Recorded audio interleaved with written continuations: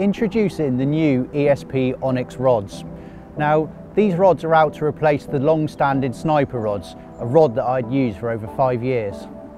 The new Onyx rods are available in a 12-foot 3-pound test curve and also a 12-foot 3¼ both complete with 50mm distance ringing.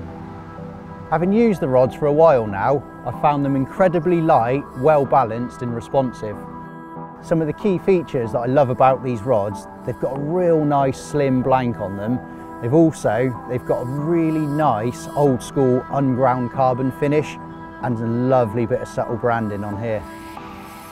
The rods have been fitted with high quality SIC guides, starting at a 50mm butt ring, going all the way through to a 16mm tip ring, making them perfect for gaining those extra few yards distance. The full shrink rubber handle is flared towards the end, making it lovely and comfortable in your hand and giving you the perfect casting grip.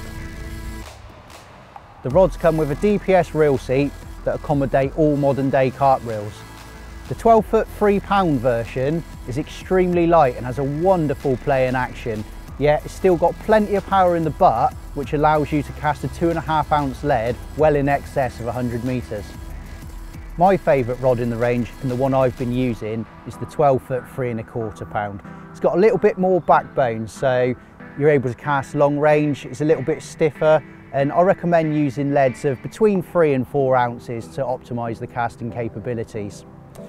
The thing that I really love about this rod is that when you hook into a good fish, it just hoops right over. You've got a really nice play in action, and it's fairly soft on the tip, so you're going to avoid hook pulls, and it's just a generally really nice long range fishing rod. As with everything at ESP, it's built to last, and every single rod is flex tested and quality controlled in Oxford before being sent out to the tackle shops. The new ESP Onyx rods are being sent out to tackle shops this month, so why not pop into your local stockists and check them out for yourself.